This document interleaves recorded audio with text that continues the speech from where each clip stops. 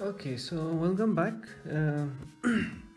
We'll start off with the exercise, and as mentioned earlier, here we in this first what we will do is we will discuss about mean of group data, where we will be learning about three methods.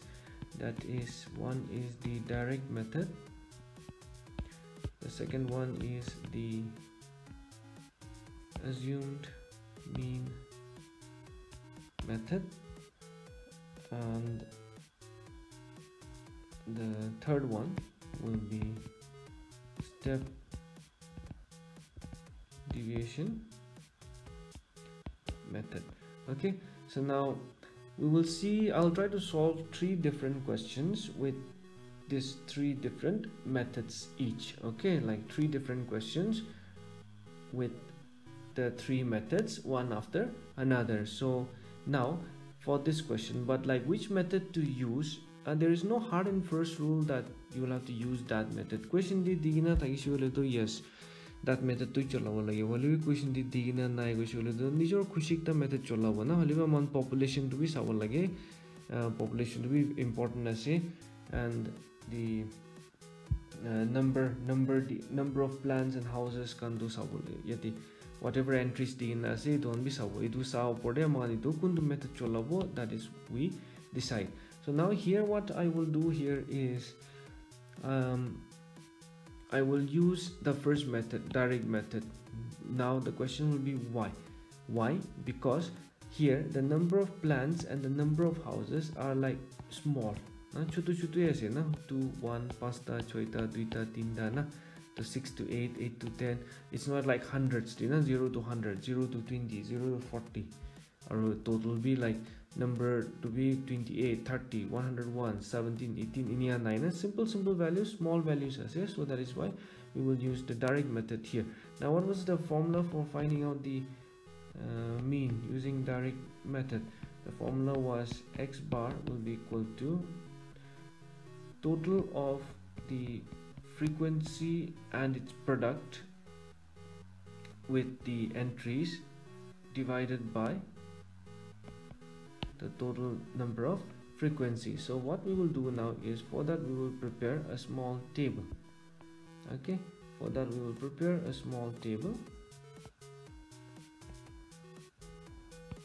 where the class interval is given by 0 to 2, 2 to 4, 4 to 6, 6 to 8, 8 to 10, 10 to 12, 12 to 14. So next is x. Now x actually somehow, like in other words, simple words, so like middle term of the class interval. Okay, so like what is the middle term of the class interval here? Na, so it is a middle term to one in easy like 0 or 2 la majority middle to 1 na, isn't it? But if you want to calculate the kuru parable, that is xi means like x1 x2 x3 x4 x5 x6 x7 na, first second third, like you do like upper limit plus lower limit, we divided by 2, that is 0 plus 2 na, 0 plus 2 divided by 2, 2 by 2, that will be 1. So direct na para them there, like we can just add also, no problem with that. Okay, add paribo.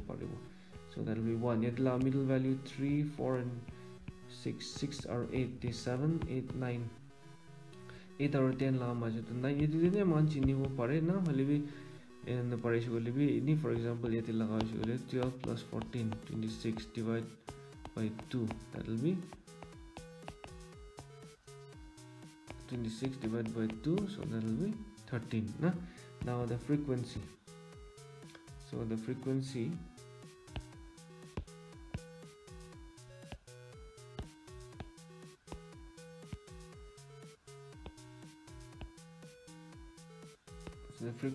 is given to us.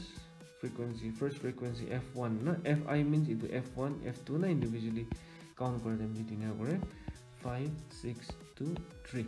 Next, for direct method, it's very simple, just find out the product of f and x, that is 1 into 1, 1, 3 2s are 6, 5 1s are 5, 7 5s are 35, 9 6 are 54, 11 2s are 22, 13 3s are 39. Now with the add ratio we will get 39, 22, 54, we will get 162, and total of this frequency will 2, 3, 4, 9, 15, 16, 17, 18, 19, 20. So now once we have these values, the mean using direct method x bar will be summation of the total, or summation of the product of frequency and x, the middle value of the class interval, divided by n. So that will be if you just substitute the value, how much class mark, this represents class mark, so mean using direct method will be summation of the product of frequency with its class mark. This represents actual name is class mark, okay, class mark, so which is calculated as upper limit plus lower limit divided by 2. So summation of the product of the frequency with its class mark divided by n. N actually represents total of frequency, which is also denoted by summation of f. So 162 divided by 20, so 210 to 81, so that will be 81 by 10, so that will be 8.1. okay, so if you want to write down the answer, like we can also write down like, since